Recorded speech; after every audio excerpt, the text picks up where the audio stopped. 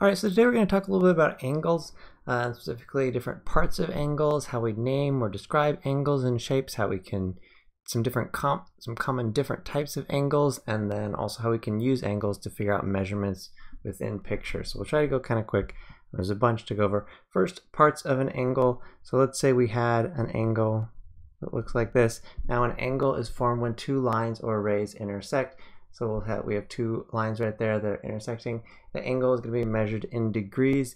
Now within an angle, usually you're going to have kind of like parts, if you will. We could say that this right here would be a point right there, and another point down there. And then this right here, where the two angles actually are coming together, we have a specific name for that. We call that a vertex. If we have more than one, we're talking vertices, but the vertex right there is the point where they come together. Now often you will also find that you might have letters next to each point, so we might say that's letter A, B, or C. Sometimes those will be put for you, sometimes you'll put them there. So then when we're naming an angle, so when I say naming an angle, it's just sort of describing a specific angle. Right now we're just looking at a picture that just really has one angle right there, but there'll be other pictures where you'll have lots of different angles. So how do you describe and say that's the specific one I'm talking about?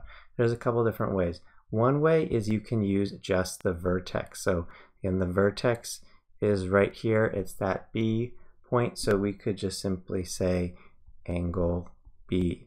Okay, so when we're describing, we're using angle, it kind of looks like the less than symbol, but it's an angle and it should look a little bit like an angle. We could also start at one point, go to the vertex, and go to another point.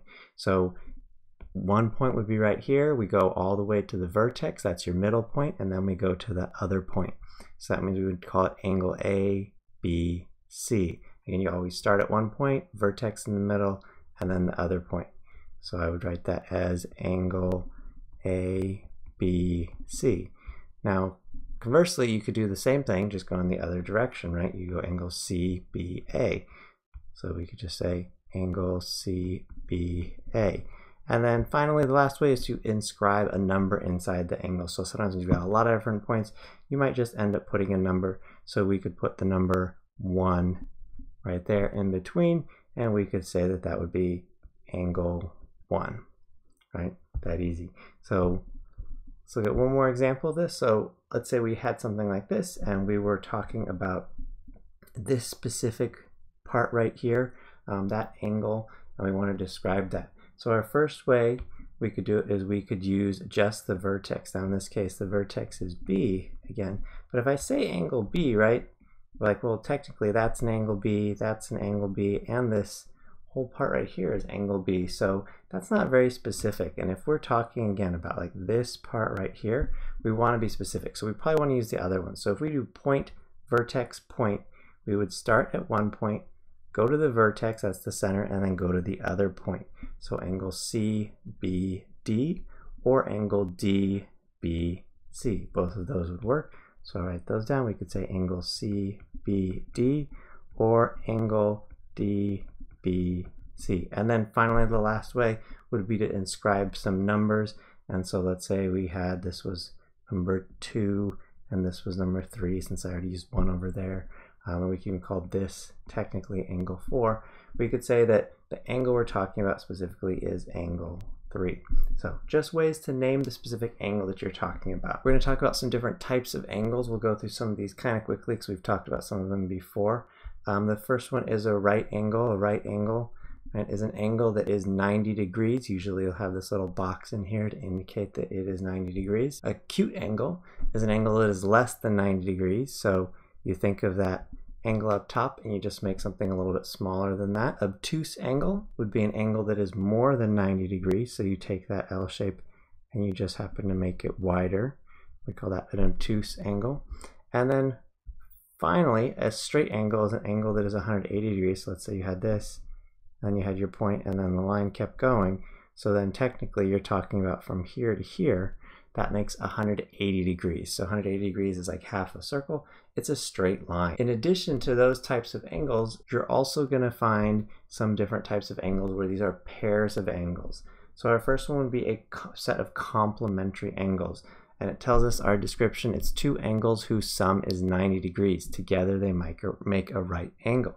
So you might see a picture that looks something like this, and you've got a right angle, and then within your right angle, let's say that it is cut into two pieces. So we could say this is angle 1, and then this right here, kind of hard to fit in there, is angle 2. And so together we would say angle 1 and angle 2, those would be complementary angles. Together they make 90 degrees. If you were given the measurement of one of them, so let's say I told you that angle 1 equals 80 degrees, then knowing that they are complementary means you could just simply do 90 minus 80 to give you 10, which tells you that angle 2 must be 10 degrees, right? So you can do some of the math there to make sense of that. This is similar to something called supplementary angles. Supplementary angles are two angles whose sum is 180 degrees. Together they make a straight line. So you might see something like a line like this, and then let's say it is cut into two pieces like that. So we can see right there, we've got one right there, and we've got another one right there. Now together, those two angles again are going to make a straight line. So if this was angle 3 and angle 4, we would say angle 3 and angle 4 are supplementary. It's a pair of supplementary angles. Together they equal 180 degrees. And just like before, if I'm given the value of one of them, so let's say I was told that angle 4 is 80 degrees, you would know that since together they make 180 degrees, that angle 3 must be 100 degrees. Okay, so just basic math, 180 minus 80 is 100. You also have something called adjacent angles, two angles that share a vertex and a side. So let's say we kind of had a X sort of type of a shape where you have a couple angles here. So we've got 4 different angles, 1, 2, 3, and 4. Adjacent angles would just be ones that are next to each other. So they all share that same vertex right there. But we could say, for instance, that angle 1 and angle 2 are adjacent because they are right next to each other. They have the same vertex and they share one side. We could also say that angles 3 and 4, or we could say angle 2 and angle 3, or angle 1 and angle 4. You kind of get the idea, right? It's just next to each other. And then that takes us to our last pair, which are called vertical angles. These are two angles that are on opposite sides of a vertex, and they are congruent. This part right here about being congruent is a really important part about vertical angles. So let's say I had, again, similar to this. If you see an X, if you see those two lines going, you know you're going to have some vertical angles. And we'll say this is 5, 6, 7, and 8.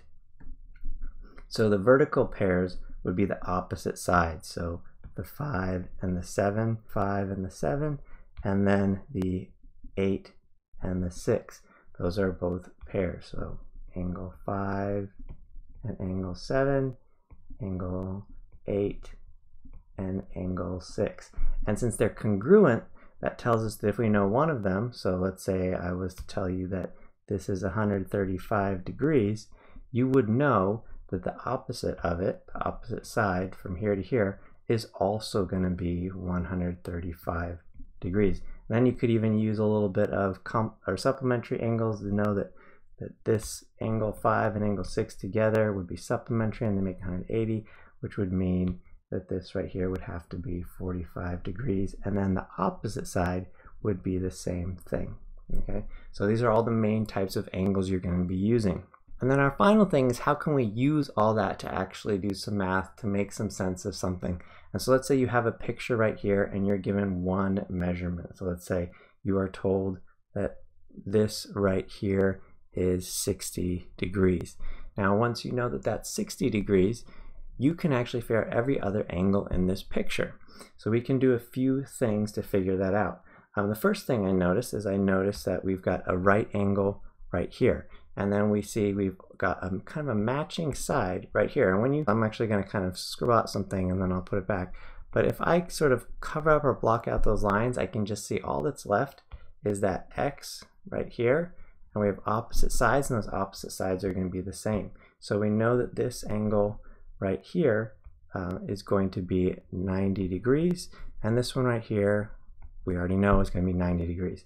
Now if we want to look for some other opposite angles or vertical angles, we can, again, sometimes I like to kind of like cross out the other parts so I don't really think about them or see them, but we can see we've got an x, and on our x we've got two sides. Right here and right here would be on the opposite sides of the x. These are vertical angles, which means that they are going to have the same measurement.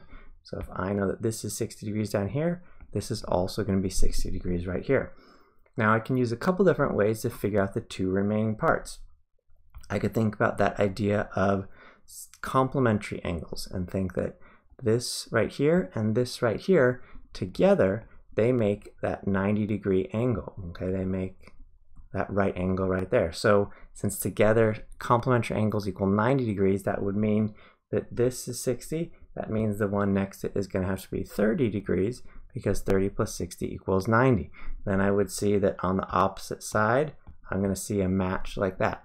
I could also think about this idea of making 180 degrees, and I might even look and say that, oh, from here to here, that makes a straight line. And I know two of the measurements, one's 90 and one's 60, together, they're going to have to make 180 degrees, so I could subtract from 180 right there, or I could look at the vertical angle, or I could look at the complementary angle, right? So there's lots of ways to do this, but this right here would be 30 degrees. And then if I wanted to name my angles and say what's there, angle BCD, right, which I go point, vertex, point, that's going to be 60 degrees. 60 degrees. We could say angle DCE is going to equal 30 degrees. Angle ECF is 90 degrees. Angle, I'm just working my way around, FCG is going to equal 60 degrees, right? And again, remember, I'm always going point, vertex, point. That C, the middle point, is always in the middle of my angles. And then that leaves me with two left. We have angle GCA is going to be 30 degrees. And then finally, angle ACB is going to equal 90 degrees. So that's how we can kind of use these vertical angles, complementary angles, supplementary angles to figure out missing measurements.